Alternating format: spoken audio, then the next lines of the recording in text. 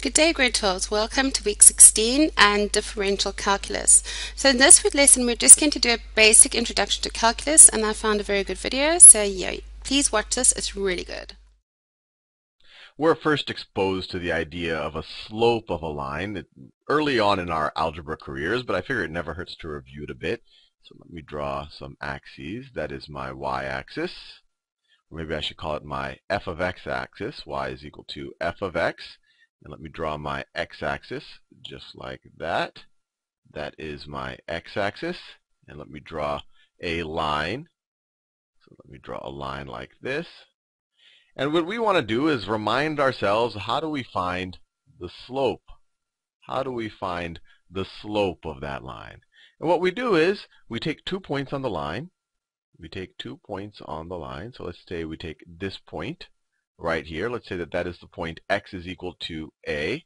And then what would this be? This would be the point f of a, where the function is going to be some line. We could write f of x is going to be equal to mx plus b. We don't know what m and b are, but this is all a little bit of review.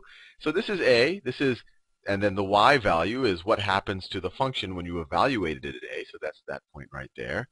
And then we could take another point on this line. Let's say we take the point b right there. And then this coordinate up here is going to be the point b f of b, right? Because this is just the point when you evaluate the function at b. You put b in here, you're going to get that point right there. So let me just draw a little line right there. So that is f of b right there. Actually, let me make it clear that this coordinate right here is the point a f of a. So how do we find the slope between these 2 points, or more generally of this entire line? Because a line has the slope is consistent the whole way through it. And we know that once we find the slope, that's actually going to be the value of this f. But that's all a review of your algebra. But how do we do it? Well, a couple of ways to think about it. Slope is equal to rise over run. That you might have seen that when you first learned algebra. Or another way of writing it, it's change in y over change in x.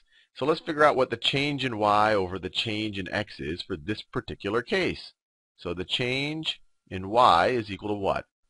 Well, let's just take, you can take this guy as being the first point or that guy as being the first point. But let's take, since this guy has a larger x and a larger y, let's start with him. So the change in y between that guy and that guy is this distance right here. So let me draw a little triangle. That distance right there is a change in y. Or I could just transfer it to the y-axis. This is the change in y. That is your change in y, that distance. So what is that distance? It's f of b minus f of a. So it equals f of b minus f of a. F of b minus f of a. That is your change in y right here. That's your change in y. Now what is your change in x? We have the slope is change in y over change in x. Well, what's our change in x? Well, it's this distance. Remember, we're taking this to be the first point, so we took its y minus the other point's y. So to be consistent, we're going to have to take this point's x minus this point's x. So this point's x coordinate is b. So it's going to be b minus a. B minus a. And just like that, if you knew the equation of this line, or if you had the coordinates of these 2 points, you would just plug them in right here, and you would get your slope. You would get your slope. That's straightforward. And that comes straight out of your Algebra 1 class. And let me just, just to make sure it's concrete for you, if this was the point, let's say this was the point 2, 3, and let's say that this up here was the point 5, 7. Then if we wanted to find the slope of this line, we would do 7 minus 3. So 7 minus 3, that would be our change in y. This would be 7, and this would be 3. And then we would do that over 5 minus 2. 5 minus 2, because this would be a 5, and this would be a 2. And so this would be your change in x, 5 minus 2. So 7 minus 3 is 4, and 5 minus 2 is 3. So your slope would be 4 over 3. Now let's see if we can generalize this. And this is what the new concept that we're going to be learning as we delve into calculus. Let's see if we can generalize this somehow to a curve. So let's say I have a curve. We have to have a curve before we can generalize it to a curve. Let me scroll down a little bit. Actually, I want to leave this up here just so that show you the similarity. So let's say I'll keep it pretty general right now. Let's say I have a curve. I'll make it a familiar looking curve. Let's say it's the curve y is equal to x squared, which looks something like that. And I want to find the slope. Let's say I want to find the slope at some point. And actually, before even talking about it, let's even think about what it means to find the slope of a curve. Here, the slope was the same the whole time, right? But on a curve, your slope is changing. And just to get an intuition for what that means is, what's the slope over here? Your slope over here is the slope of the tangent line. The line just barely touches it. That's the slope over there. It's a negative slope. Then over here, your slope is still negative, but it's a little bit less negative. It goes like that. I don't know if I drew that. Let me do it in a different color. Let me do it in purple. So over here, your slope is slightly less negative. It's a slightly less downward sloping line.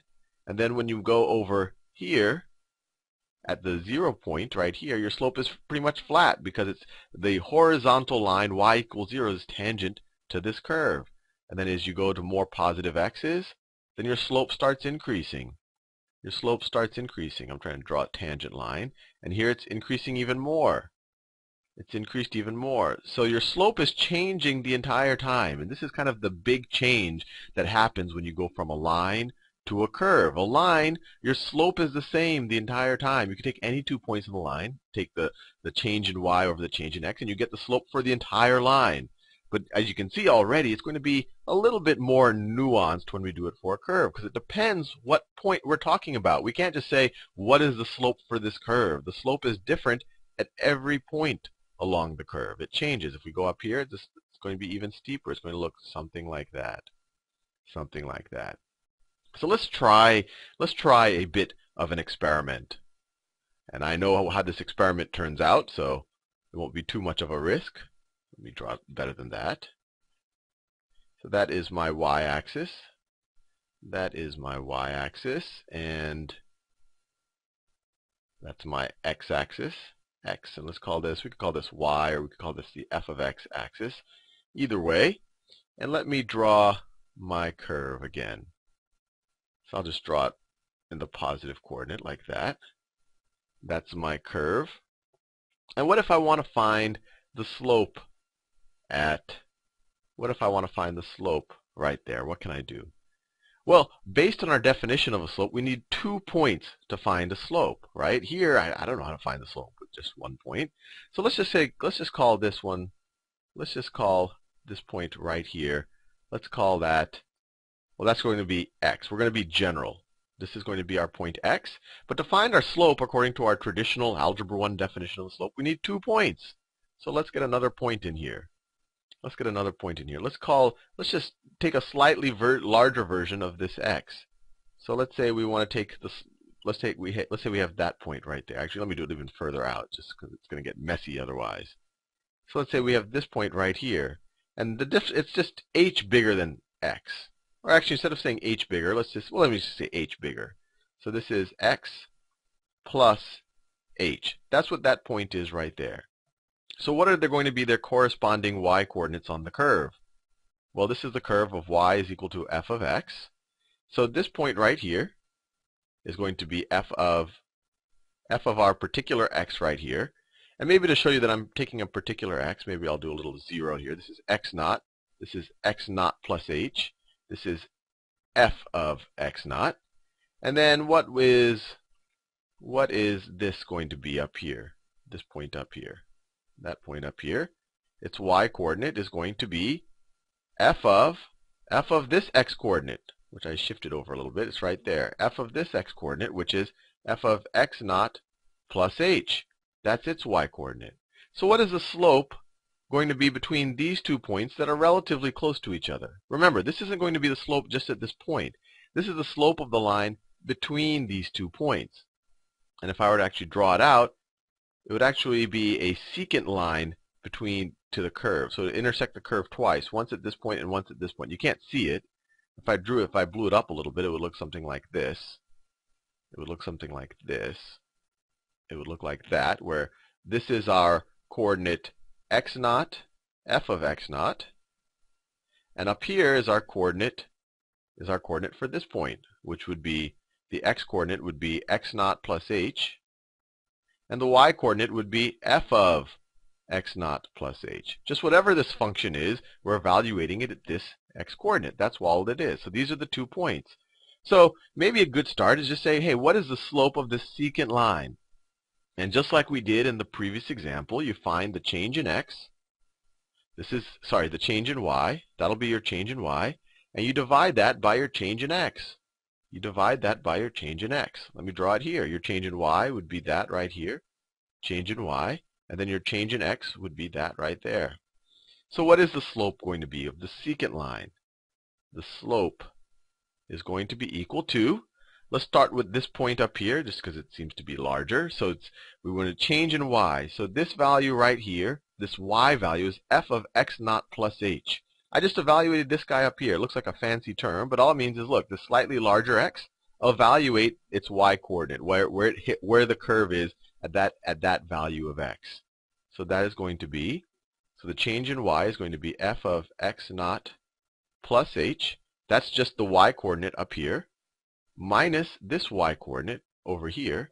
So minus f of x naught, and that's our change in, so that equals our change in y. And you want to divide that by your change in x.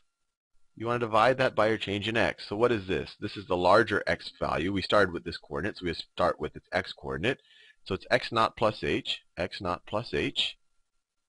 minus this x-coordinate. Well, we just picked a general number. It's x naught. So that is over your change in x. Just like that. So this is the slope of the secant line. We still haven't answered what the slope is right at that point.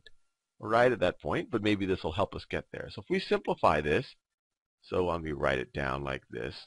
The slope of the secant, let me write that properly.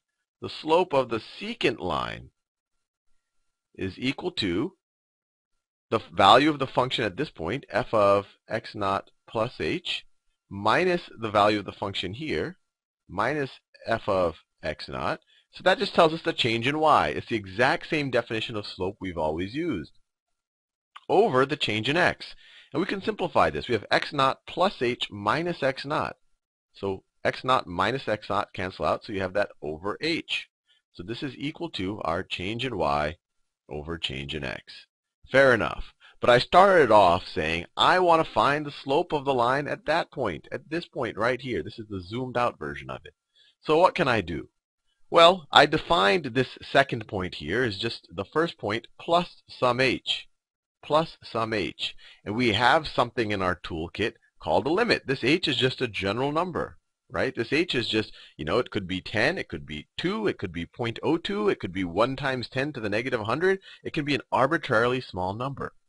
So what would happen, at least just theoretically, if I were to take the limit as h approaches 0? So if, first maybe h is this fairly large number over here, and then if I take h a little bit smaller, then I'd be finding the slope of this secant line. If I took h to be even a little bit smaller, I'd be finding the slope of that secant line. If h is a little bit smaller, I'd be finding the slope of that line. So as h approaches 0, I'll be getting closer and closer to finding the slope of the line right at my point in question.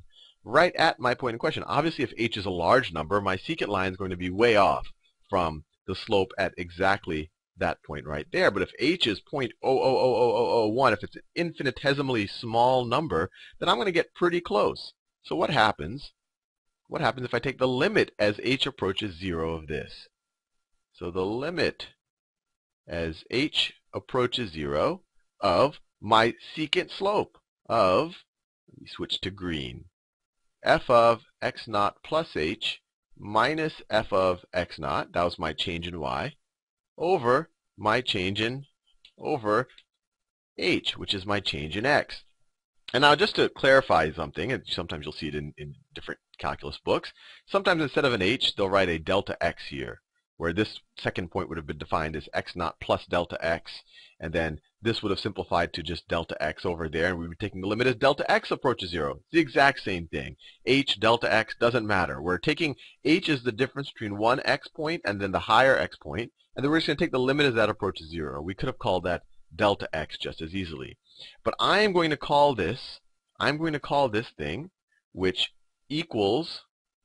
we're saying it equals the slope of the tangent line, and it does equal the slope of the tangent line. I'm going to call this the derivative of f. Let me write that down. The derivative of f. And I'm going to say that this is equal to f prime of x. And this is going to be another function, because remember, the slope changes at every x value. No matter what x value you pick, the slope is going to be different. It doesn't have to be, but the way I drew this curve, it is different. It can be different. So now you give me an x value in here. I'll apply this formula over here, and then I can tell you the slope at that point. Now, it all seems very confusing and maybe abstract at this point. In the next video, I'll actually do an example of calculating a slope, and it'll make everything a little bit more concrete.